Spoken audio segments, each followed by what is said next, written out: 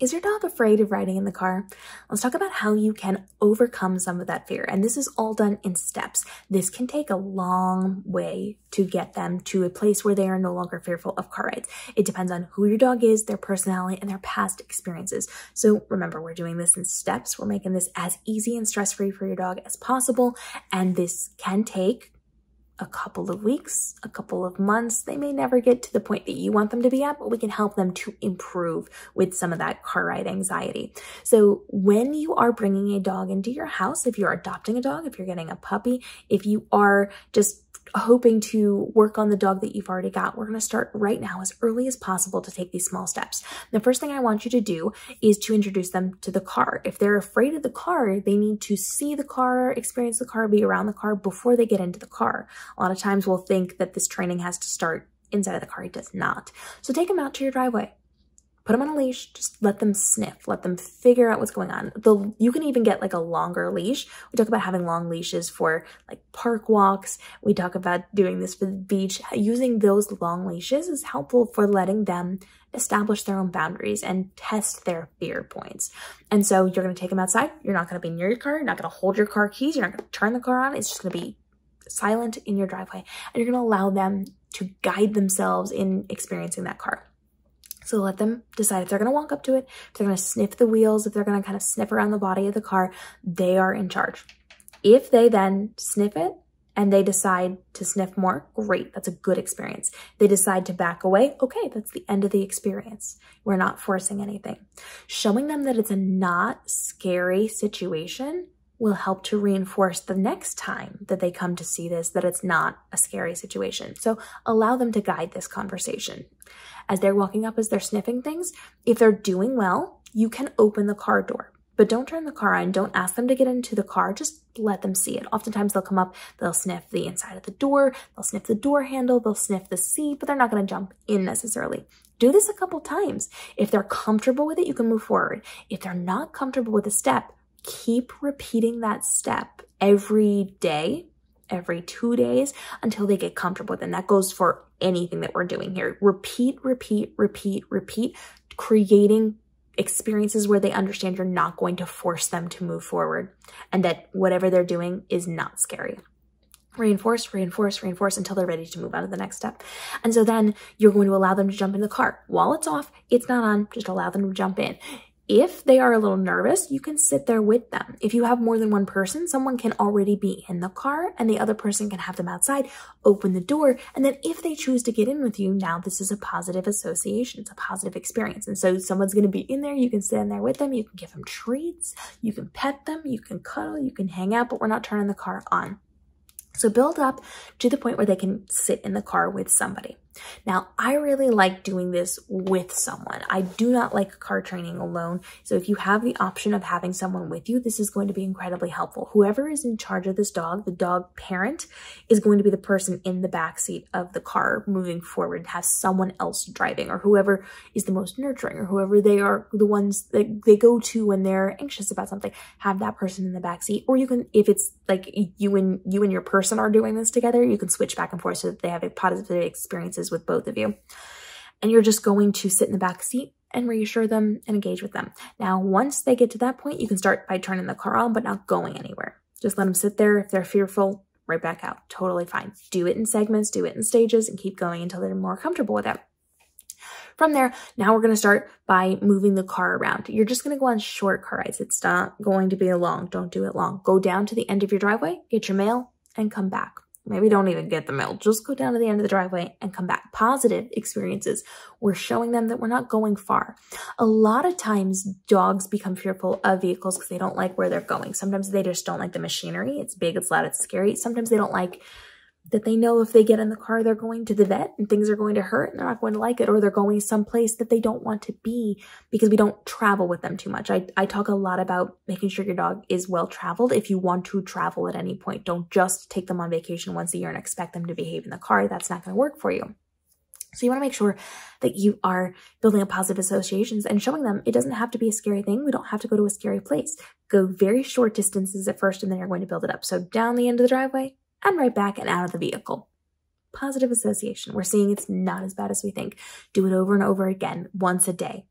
Once a day. down the driveway, back up.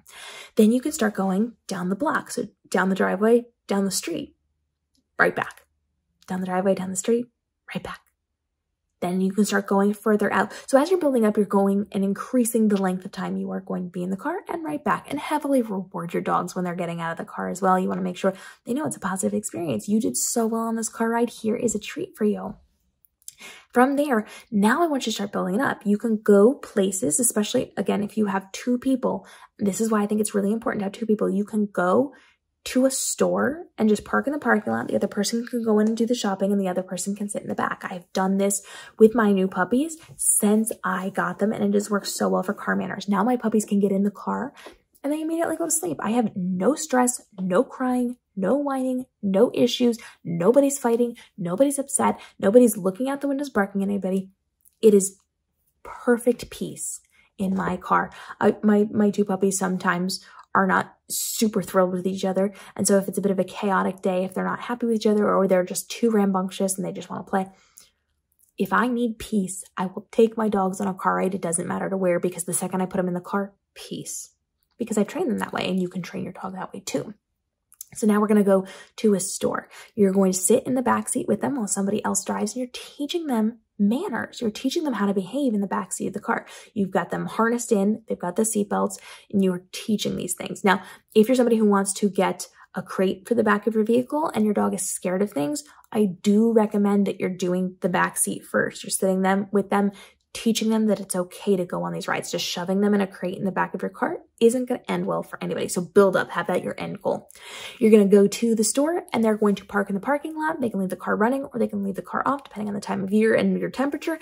And then you can teach them manners. You can teach them how to ignore people outside, how not to bark at people, how to wait, how to be patient, how to take naps, how not to get into anything in the car. And the nice thing about being in the backseat is you can also manage and maintain them. So if you have a dog that maybe gets a little car sick, you can make sure that they're not in a space or a place where they can get car sick as much. I had one of my dogs, she would flip upside down and like lay on her back, and she got sick a couple of times. And in my mind, my thought process was, she's upside down. We took some twisty turns and that made her tummy kind of not get great. So I was able to then flip the dog upright. And even when we had those twisty turns, she no longer got sick.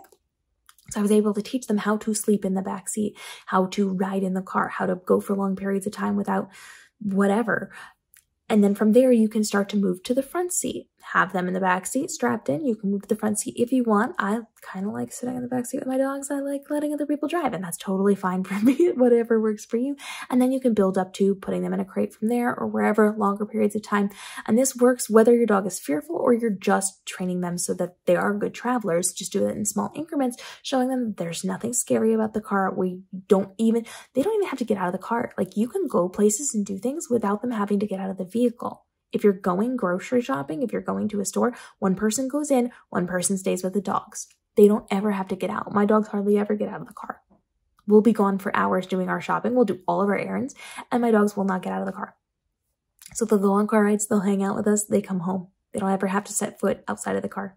If you want to train them how to exit and enter a car, you can do that too. You can work on that. If you want them to be able to go fun places and experience fun things, take them to the park. Take them somewhere that they're going to like. Go get a treat with them. Go get a pup cup somewhere. Take them for positive experiences. You can keep it so that, and those are different levels of training too. Take them somewhere, but they never get out of the car. That's going to be different. The next step is going to be take them somewhere and take them out of the vehicle and then put them back in the vehicle and go. And those can be short periods of time too. We're going to the park. We're going to the park. We're just going to walk into the edge of the park, loop around a little bit and come right back out. Short, easy, good, positive experiences, and build it up to full walks in the park. You can take them to different places, let them experience different things for longer periods of time as you are growing and incrementing what you are doing with them. Now, this will not work for all dogs. Some dogs will just always be fearful of vehicles. And that's okay. You do not have to force your dog to get better at these things, but you can give them the tools and equip them to be able to make better decisions and to be in situations in more healthy ways for them. So make sure that you are doing this gently with them. You are taking the adequate time for this. This is not something to be forced. It's not something that's going to happen within even a month period. This can take several months for you to do, and you have to understand if this is something you're embarking on, it is going to be a situation where you have to put the time and effort into it. Daily short trips. Once they start to get good at it, you can space it out a little bit and go for longer periods of time. So 2 or 3 times a week, you're going to run into town for something. You can then space it out even a little bit more on those longer trips so that you're building things up, but you're spacing out how long you have to do it. But in the beginning, every single day, short trips every single day until they get more confident with it. And then you can start spacing things out and making things longer as you go. Questions on this? Go ahead and let me know. If you are experiencing anxiety issues or car sick issues with your dogs, please talk to your veterinarian. They're going to have really great information and helpful ways that you can be navigating some of that as well, especially if you are dealing with that anxiety or that car sickness or something else related to your dog being in the car. You want to make sure you get a medical professional's oversight on that so that they can help you in the best way possible. And they know your dogs. They understand where you're coming from and what's going on, and you can have those conversations with them, and that's going to help you out as well. Let me know if you're going to try this out. If you have already tried this out and you're seeing results from this, we would love to hear from you as well. And if you've got questions on how you can be training your dog for traveling, go ahead and drop those down below. We'll see you in the upcoming episodes as we continue to help you navigate your best dog parent life. We'll see you in the upcoming episodes.